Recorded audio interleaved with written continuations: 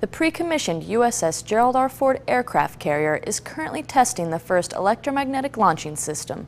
It was tested this summer with a sled weighing approximately 80,000 pounds. The new launching system is designed to be more reliable, efficient, and require less maintenance. The electromagnetic system uses stored kinetic energy in solid-state electrical power conversion, while the generators produce an electric pulse, accelerating the launching system in excess of 180 knots. There is a smoother acceleration, potentially causing less stress to aircraft, extending their service life. In addition, the new system will be able to launch larger and heavier aircraft not yet designed. Actual aircraft launch testing is scheduled to begin next summer.